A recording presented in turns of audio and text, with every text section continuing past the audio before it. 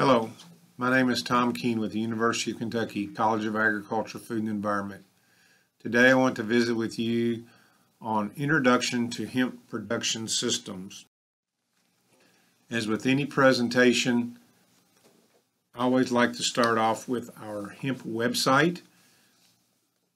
In the upper left-hand corner you can see our research reports, and that will take you to where you can find the data that we've acquired over the last few years. In the center of the page, you'll see a link to the Kentucky Department of Agriculture's hemp program. In the lower right-hand corner, you'll see a link to our budget models. And if you go to the very lower right corner, you click on this link, you can go to those models, which are very interactive and may help you in determining profitability in your particular hemp enterprise. Briefly today we're going to discuss the history of hemp production in the U.S. and in Kentucky, and then we'll touch a little bit on fiber, grain, and floral production systems. Hemp has been around for a long time. It is native to Asia, and if we look in the history books we can see that it being mentioned as far back as 5,000 to 10,000 years ago. So it's been around for a long time. It's been used to make several items that were important in everyday life from then until now. It was brought to America by colonial Europeans. It was one of the commodities that was recommended for production in Jamestown, and the farmers were instructed to grow it then. They wanted to grow it for what they needed here in the new colonies, but they also were required in some cases to send it back to England. So, and as you can see at the very bottom, John Rolfe reported that the Virginia hemp compared very favorably to what was grown in Europe at the time. In Kentucky, we see that the first hemp was grown in 1775, again several years before Kentucky became a state. And as we went forward, Kentucky became known for the quality of hemp that they produced. Woodford County in 1842 was getting over 2,000 pounds of fiber hemp per acre. In the late 1700s, General James Wilkinson gathered a flotilla of boats together to ship down the Ohio and the Mississippi, and the cargo included lots of agricultural commodities such as meat and tobacco, flour, cornmeal, whiskey, etc. And of course, hemp was one of the commodities that was on that ship. We've been growing it here in Kentucky again since the 1700s, and really as it began to take shape, hemp was particularly produced to a large extent by slave labor. I think it's very important that we remember that. This industry was built on the backs of slaves, and William Bullitt from Jefferson County made the comment, if you take away the slaves, you destroy the production of that valuable article that was called hemp.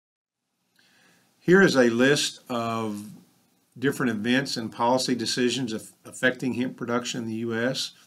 Again, early 1800s, very high demand both here and overseas. In the mid-1800s, cheap imports hurt that. 1865, the Civil War ends slavery. Again, we mentioned how slaves were a large part of the production process. Production did decline. The Tax Act did place a tax on it in 1937.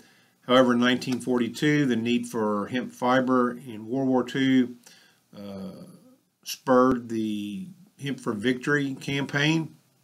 If you go to YouTube and look for that, I think you'll find it very interesting to watch that. It's very enlightening about the campaign that helped us win World War II.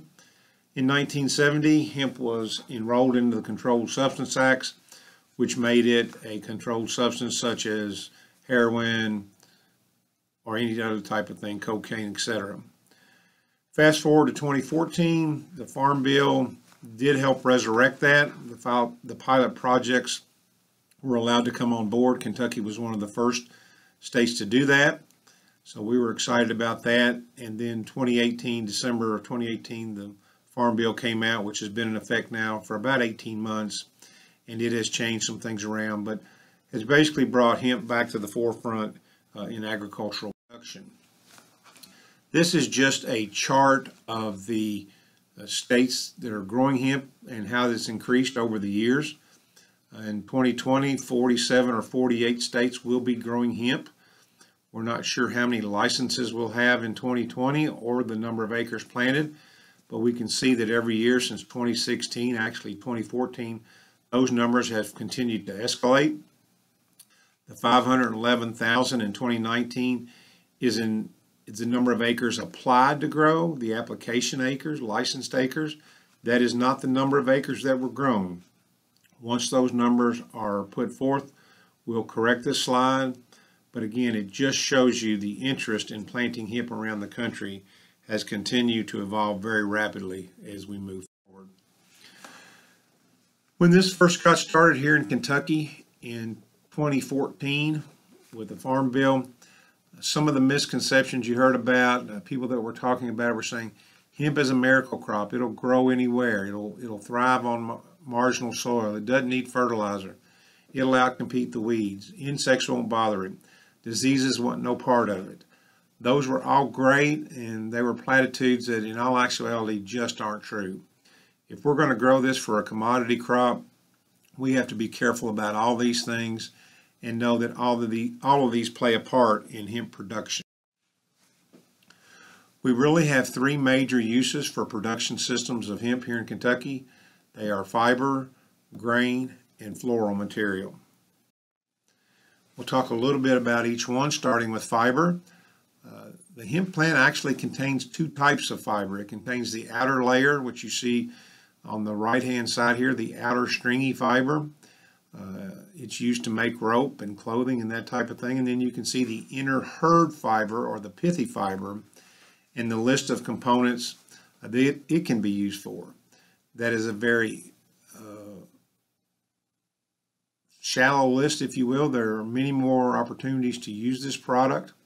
But again, it does have two different types of fibers and multiple uses as we move forward. Fiber production does require relatively low inputs in terms of fertilizer and those kind of things. We can directly seed it through grain seeders that are available to farmers right now. We use high seeding rates to get good stands and to compete with those weeds. We can mechanically harvest it with sickle bar type mowers or disc bind type mowers. We do not like to crimp it, but we can use those mowers. We're going to bale it, as you can see in the lower left hand corner. Right now, our primary concerns are returns per acre. Again, if you go to those budgets that we addressed in our first slide, you'll see what maybe some of the potentials there are. And when we do the fiber, we're talking about a bulk product where we're going to be getting 3, 4, 5 tons of material per acre. We're going to need to ship that to a processor. So being close to that processor to reduce those transportation costs is something we need to keep in mind. Grain production, many opportunities for grain. You can see some of the utilizations that we're having right now. Hemp hearts, roasted hemp hearts, seed oil, protein powders, and those type of things. They're commercially available right now. As we look to the future, we'd like to see that list expand greatly. So our hope is there. Animal feed, right now it's currently not allowed to feed hemp grain to animals.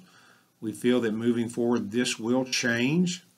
And if it does, it will create great opportunities for grain production, because when we start feeding the number of cattle, horses, swine, poultry, those type of enterprises, we could see a great need for hemp grain production as we move forward.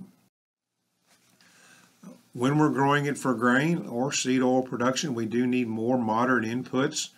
We're going to seed it at a little less rate than we did the fiber. We're going to need more fertilizer inputs, much like we would corn or soybeans, because we're producing that grain. Right now, we're able to direct seed that, again, at a more moderate density than we did the fiber. And we do have the opportunity to mechanically harvest it. Again, our potential returns are maybe not where we would like to see them, but we think that they will get better as we move forward. Dr. Bob Pierce here at the University of Kentucky is working with a group near Louisville on grain production. We're going to be doing some research on that with some farmers over near the Louisville area. So we do think there's opportunities for grain production as we move forward. Lastly, the thing I want to talk about is the floral production. When we talk about the floral production, we are talking about the unfertilized female flowers. And from those, we are going to extract the cannabinoids that are found there. Here you can see a list of 3, but there are many, many different cannabinoids depending on who you talk to. You can hear that there are 50 up to 100 different cannabinoids found in the hemp plant and or marijuana plant. These have been talked about greatly in the media and in the press the last 6 or 7 years. And as we move forward, we're not sure which of these are going to be the ones that are going to be most called for. But CBD has led the charge, but now we're hearing research going on with CBC, CBG, CBN, CBA, etc. So as we move forward, this will continue to change, but I do believe that this will be the bulk of production in the very near future. If you've ever been around hemp or marijuana, you know it has a distinct odor. The terpenes within the plant do create this, and the stickiness on the plants. When we're looking at these different cannabinoids, lots of times we're wanting full spectrum, which means they have all the cannabinoids in the product that you're getting. However, we have to be very careful about the claimed health benefits that some people and some companies are making. Right now, that is totally unlawful to make health claims for these products. A lot of people are using them, but we have to be very careful about making those claims. When we're growing these plants for cannabinoid production or floral components, we're looking at transplanting. We want that all-female plant population that we discussed. Input costs are very high. I won't spend a lot of time going on that. Most all of it is hand harvested. It's dried in the barns or in different facilities. At one point in time, everyone talked about the high return potential. However, in the last few years, especially in 2019 with overproduction, those return potentials have lessened quite a bit. Again, just some more inputs on floral components. You can see some of the materials hanging in the barn here in the upper left-hand corner, and then some materials being put in a dryer on the slide on the right there on the top. We actually did just a real preliminary drying study last year where we harvested some floral material. We ground it, mixed it thoroughly, and then we air dried some, we oven dried some, and then we freeze dried some to see what effect it would have on both CBD and THC. The freeze dried did preserve most of the did preserve the CBD and THC the best. You can see that just air drying the material, letting it dry in the air, didn't change our outputs for CBD and THC very much. But when we oven dried it, we did see some reductions in both CBD and THC. Finding this information out, we are now conducting a more comprehensive drying study. It's ongoing as I make this presentation. Hopefully that data will be available to us in the next few weeks. When it is, we'll be glad to make that available to you. Oftentimes I'm asked if we can grow this crop for a dual purpose or triple purpose crop. In other words, growing it for both the grain and the fiber. You can do that. It's being done many places. Some people here in the States are doing it. It's being done in Europe quite successfully. When farmers ask me about this, I always say that it is possible. You can see a machine here that is actually harvesting the tops of the plants for the grain, and then it's cutting the fiber below. Very expensive machine. But I tell farmers, you know, it is doable, it is possible, but my recommendation to always pick one of the components, fiber, grain, or floral, and do that the first year. Get that first year of growing this plant under your belt.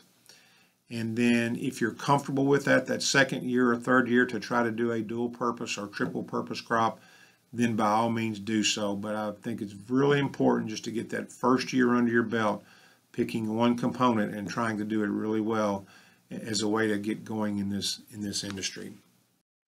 So that's all I have today. I certainly appreciate your time. It's been a welcome opportunity to be before you and present this material. It's a very quick overview. Hemp is a great opportunity for Kentucky farmers, and I look forward to visiting with you in future venues as we move forward with this hemp crop. Thank you very much.